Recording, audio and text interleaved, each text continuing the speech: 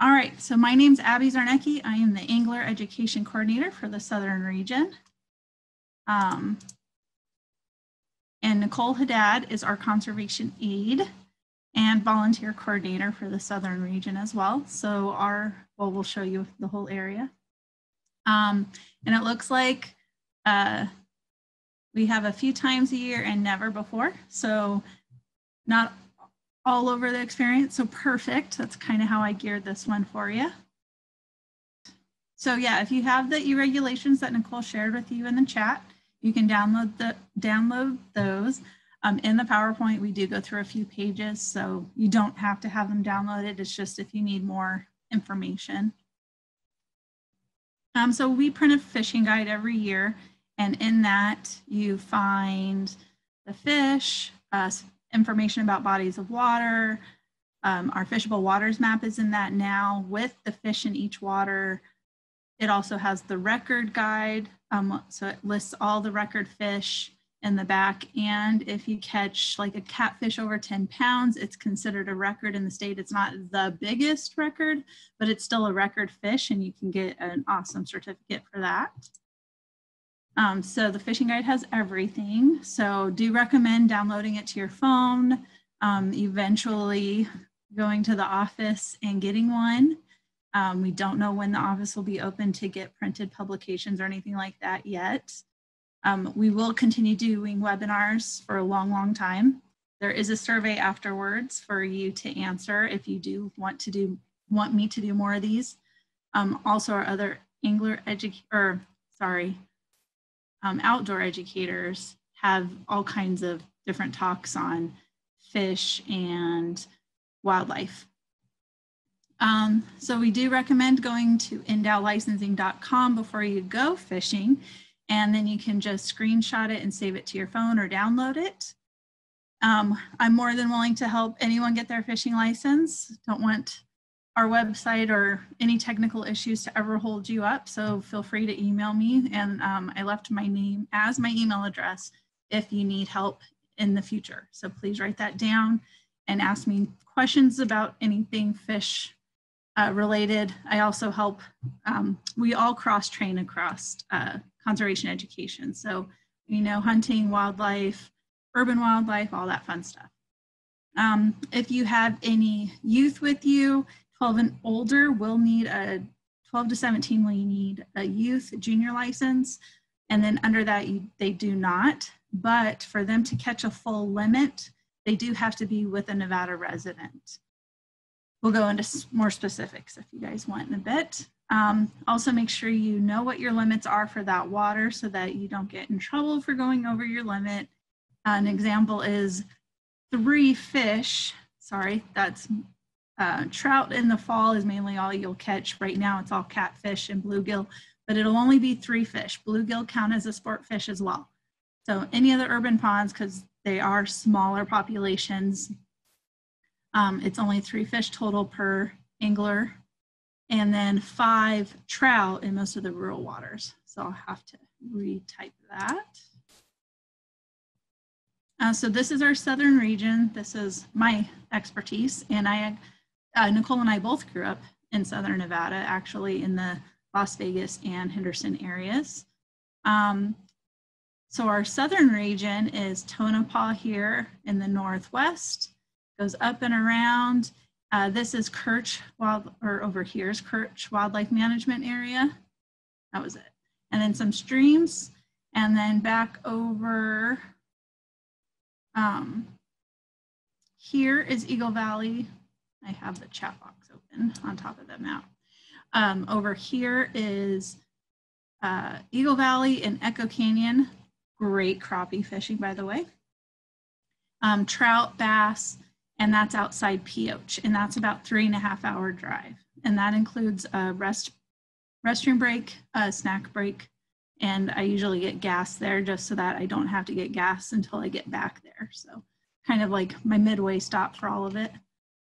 And then we come back down to Lake Mead here.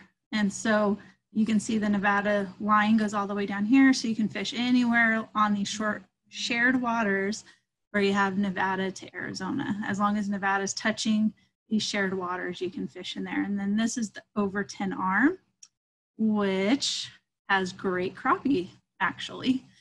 So you can get to it up and down from Logandale is through here. And so you can take the back way down to the Overton Arm, or from the Las Vegas, which is Lake Mead Boulevard on the east side of town, and then come up here, and Echo Bay is still open, and there are some side roads. I don't know if you need four-wheel drive. As soon as I'm allowed to do field work, that is one of my areas to do some research on if it's like a, how do I say it? Like someone made the road, or if it's a Lake Mead approved road. I'm hoping to be able to do smaller classes for bass, crappie, bluegill, all through this area as well. So the water's a little bit warmer because it's a little shallower. So that's why we have a decent and better population. Honestly, the crappie have definitely come back in the last few years than they have been in the past. Even the government wash has bluegill, and so government wash comes in right here, and you can get bluegill, tilapia even. So there's actually some really great tilapia beds in here, and there's no limit on them. All right, so southern region, and then I'll get into more specifics on where we can find more bluegill. Riley, thanks for joining. It's a small group of us today, Riley and friend. If you guys want to use the chat box or Q&A box, feel free to type in your questions, anything fishing waters related. And then also, if you have a question and want to talk, just raise your hand and let us know.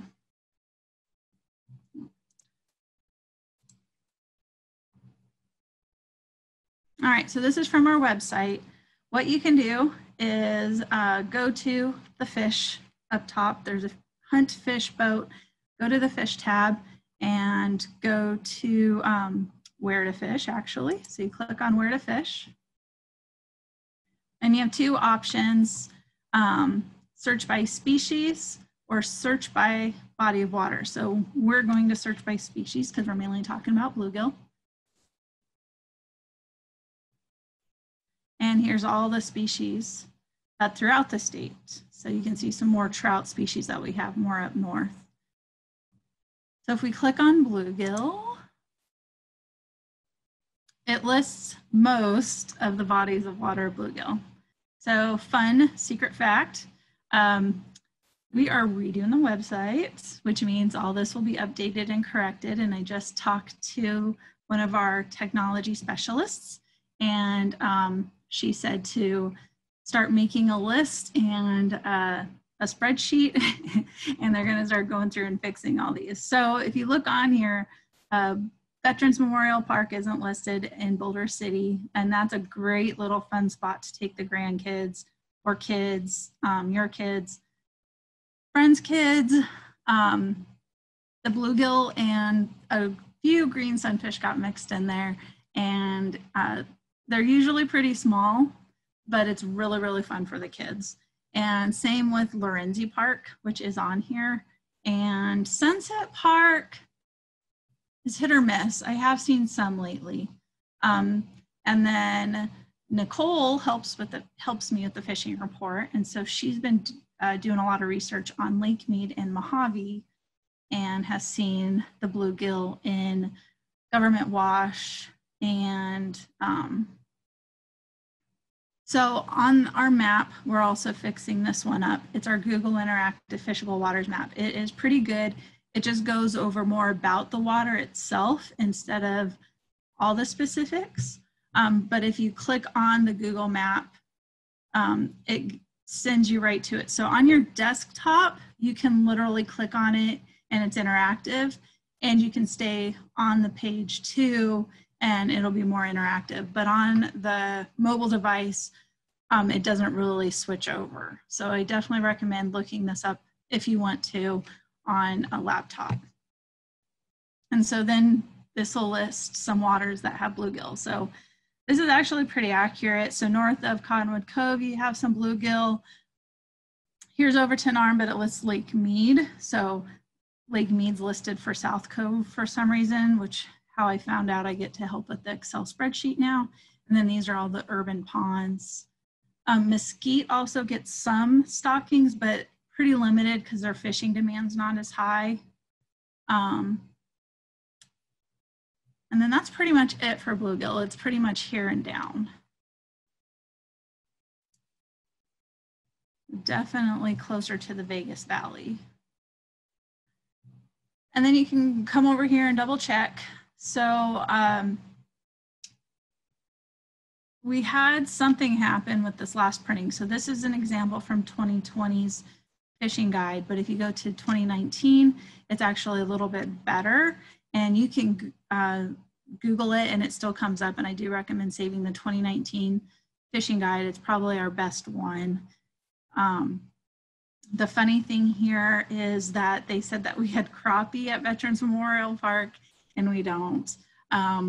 If anything, there's been some rumors of bass that have appeared. Unfortunately, it's not a good bass habitat.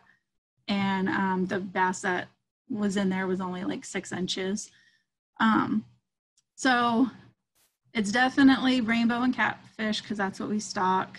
And then there are bluegill that we do stock every so often. So just found out yesterday, and we're allowed to talk about it now. I just found out today. They did stock some bluegill out at Floydland Park, and they have been reproducing really well over the years too. So I definitely recommend bluegill fishing out at Floydland Park. And that's up here, and you can see all the different options. And saw some awesome pictures online yesterday of kids really happy with their catches, and they were all good fish eaten size. So yeah, really good, just freshly stocked. So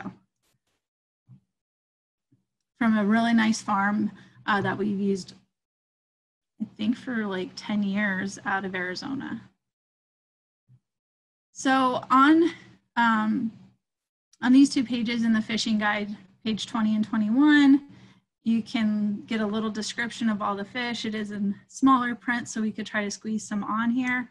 And up in the top corners are friend the bluegill. So we click on the bluegill. There we go. And we have the description zoomed in on it for you guys.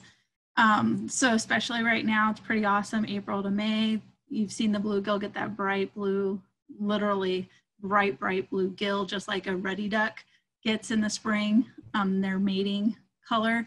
So hence the real name of the bluegill, but they also have the operculum on the side, the dark little spot there. They can get pretty big.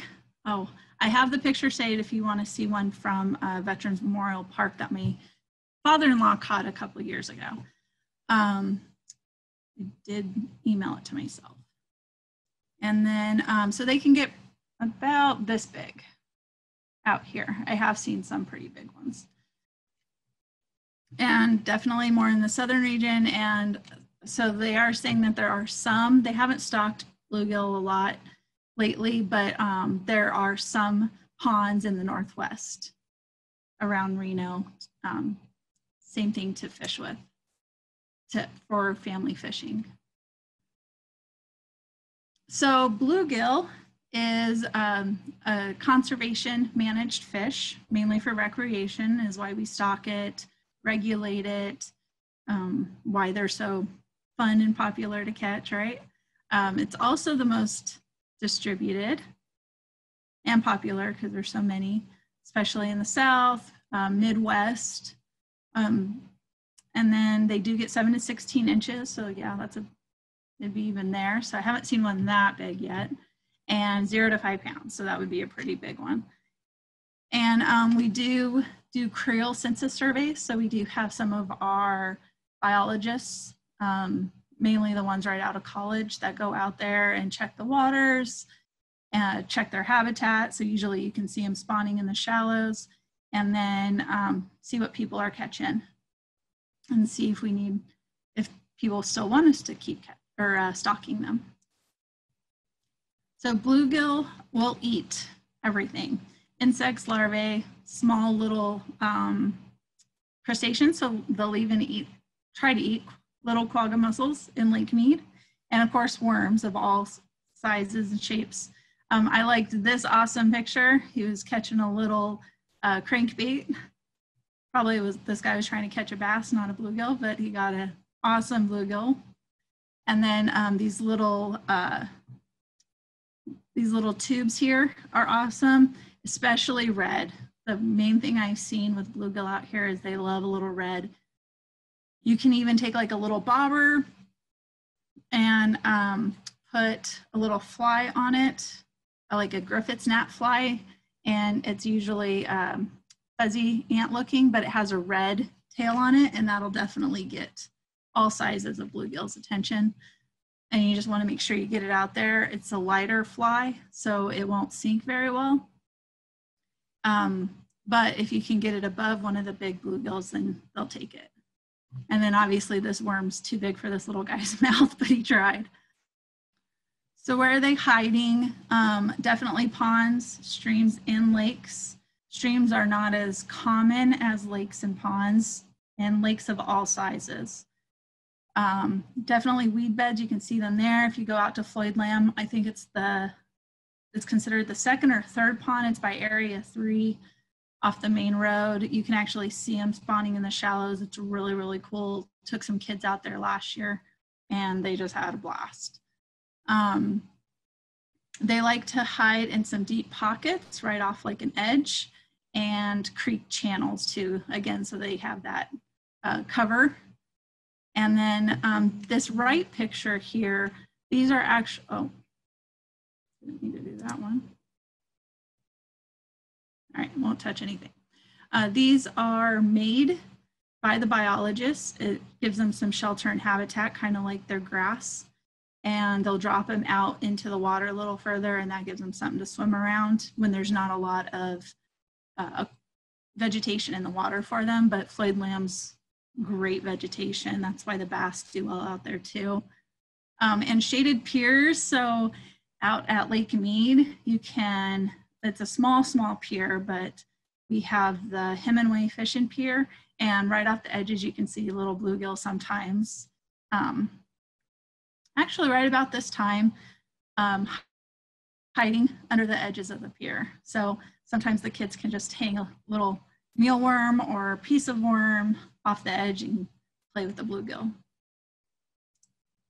So here's a screenshot of right out of the book of where we have stocked. So every year we put what we stocked the year before, and pretty much this is what we try to do every single year.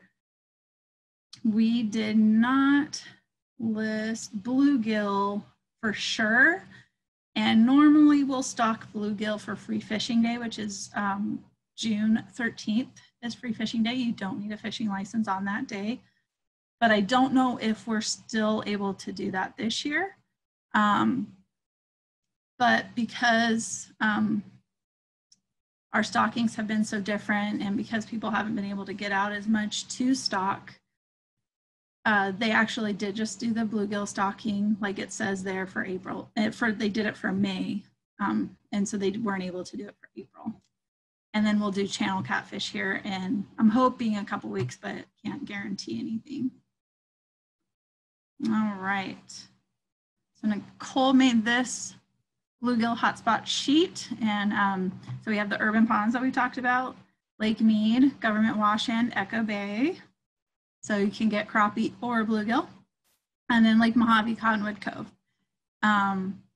So yeah, they have some awesome coves north and south of Cottonwood Cove, and so you'll definitely, those are the places to check for bass, bluegill, and all that fun stuff. They have a lot of great drop-offs and aquatic vegetation that they can hide in, kind of in the shallower, warmer waters. FishBrain is definitely the app to try to pinpoint where they're at and when they're fishing, and check our fishing report. We type up as much information as we can find out there and put it in the fishing report. So our first one should be going out this weekend in the review journal, and hopefully we can edit it to the to our website too. So right under fishing, you'll have these up top. So you click on fishing report and then southern region for us for bluegill. Also any other fish that you may want. And again, feel free, if a question pops up, type it in or raise your hand. Also, I want to tell you guys about one more app I found that actually helped with, especially since we have all these winds going on. We just did a podcast yesterday and I found fishing forecast, and it'll list the winds. It'll give you the sunrise and sunset. So with the full moon coming, the fish are going to definitely be feeding late, especially these warm water species like catfish and striped bass and bluegill are all going to be feeding later when the moon is up. So definitely double check the moon, sunrise, sunset as well. And sunrise and sunset is just your best time fishing, and that way you don't get burned up in the heat either. All right, so yeah, check FishBrain. That'll show you what other guys have caught, where they've caught it, and all that fun stuff. While you're out, I just wanted to throw in some of the endangered species. If you go to Lake Mead or Lake Mojave or Desert Shores, is one of our nurseries for razorback suckers, humpback chubs, and bony-tailed chubs. So these are what they look like. If you catch them, let us know and put them right back in the water. If they swallow your hook, cut the line down as low as you can and leave the hook. That way you don't accidentally rip it out. Because if there's blood, it's pretty bad gash and they might not make it. They're pretty sensitive fish. But they're one of our very endangered species. They're the aquatic version of a desert tortoise to us. So just be cautious that they are out there. It's not a carp, it's not a catfish. It's probably a razorback sucker out of Willow Beach. And recreate responsibly. This was last year with a group that we brought out from Hispanic Access Foundation. We had 50 people fishing out at Willow Beach. That was a lot, but if you don't know people or if you're new to fishing, obviously that's not the most comfortable, so give yourself some room. If you have any questions on where to find some space, I'll let you know what I've seen and heard. I'm literally on these pages all the time, checking on YouTube, seeing what the guys are catching, where they're going to find some personal space and get out on their kayak or anything like that. This picture over here is Lake Mead. It's a very small pier again, but there is some great fishing to the left and right of there with some points. And those points will be really great to cast out into. Just watch for boats in that section. And then city ponds are a great option, and you can see the distance between all of the anglers here. And this is one of our junior instructors from the Boulder City Bass Club helping a new little girl fish. Make sure you wash your hands. Highly recommend soap and water. The alcohol is not good for your fishing line and will just make it break and tear. And so if you get that really big fish, it's going to break your line, honestly. So definitely soap and water is recommended instead of hand sanitizer, but if you have to, just be conscious of that they are dry before you touch your fishing line. And yeah, practice social distancing and avoid the crowds, find a new location. So be prepared when you go out and about. You already know to have your fishing license. Bring a garbage bag, grocery bag, any sort of bag to pack out your garbage. Sometimes I just stick mine in my fishing bag until I get back and then throw it away.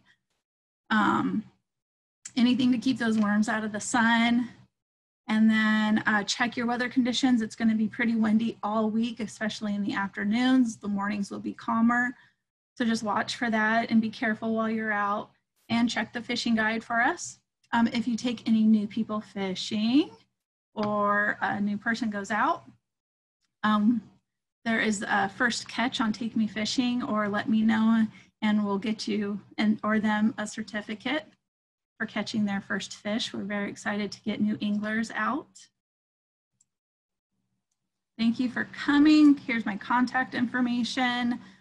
I'm technically off on the weekends. I work 40 hours Monday through Friday, even now. I am glued to my computer, so don't worry. Feel free to email me, call if you need to, if that's easier. My messages go to the office, so I'm not too sure if they're going to my, if they're forwarding the messages to my phone with me, so an email is definitely better. And yeah, we just got the okay to send everybody fishing. How many species of fish are there? Oh my goodness, so many.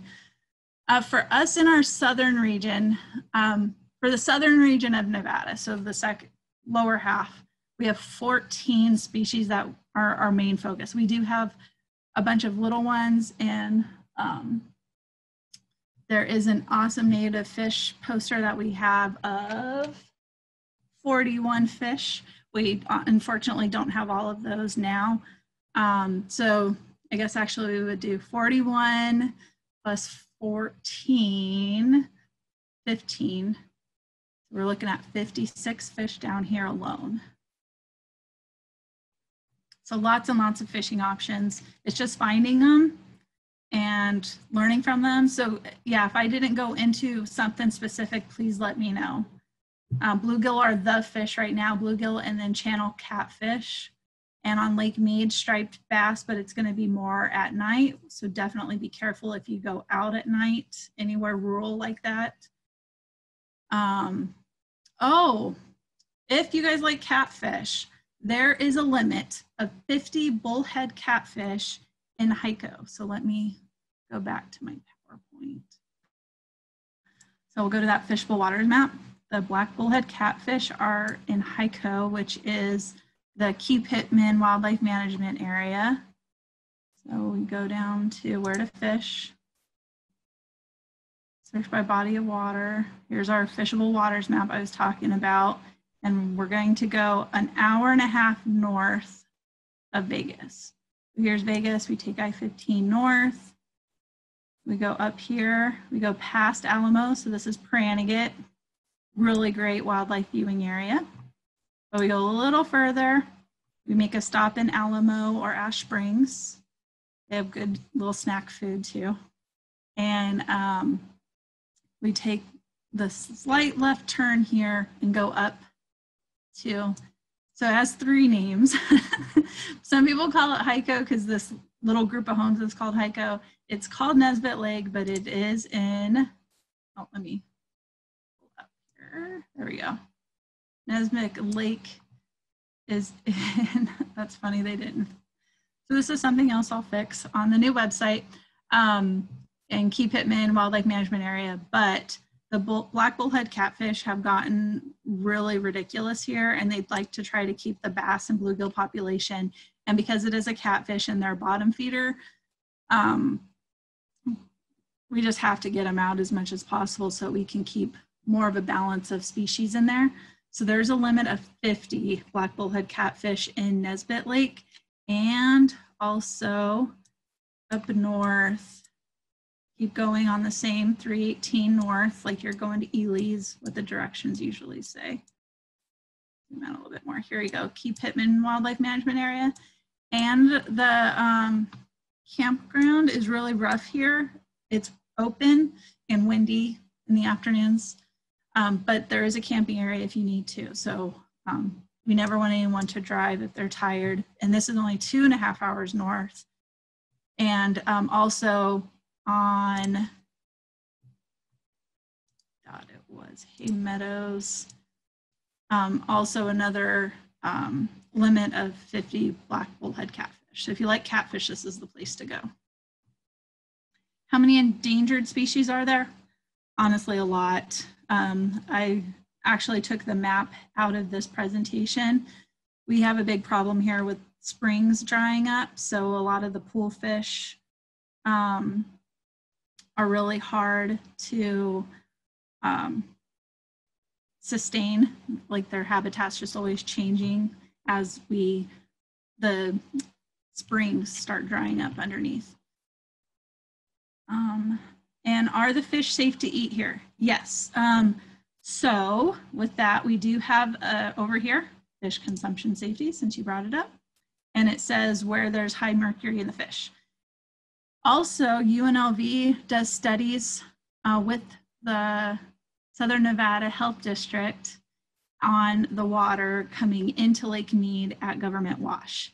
And if there was a safety concern with the water, the fish also wouldn't breed, and it would actually be bad fishing. And a couple classes I had a little while ago, you can actually, I learned exactly that you can go to their websites and find out what is in the water. So different water intakes throughout the valley actually have different minerals and metals found in the water. So this one's mainly for Cummins Lake. Has mercury in it, and that's up near Ely, so that's a little further north of Kerch.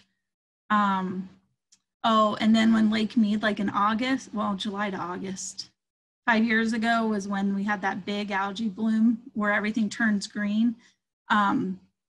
It's cyanobacteria, and mainly it's really rough on the pets for some reason. So if they accidentally jump off your boat and jump into a big pile of green, make sure they go home and rinse off right away, and same with you. And sometimes there's little snails in that green plant matter, and that's what causes that swimmer's itch. So just make sure you rinse off really good, nice warm water, clear your skin, soap and water. If you happen to accidentally swim in an algae bloom or anything like that. But honestly, I went out there last year with my friend's boat, and I never saw one the whole time, and that was in June or July. So sometimes in August, it comes out just because of the constant heat right before the end of the summer. So just something to watch for. Good questions, thank you. Yeah, thank you all for coming. Feel free to leave whenever. If you're done with questions, feel free to email me. Thanks again for coming.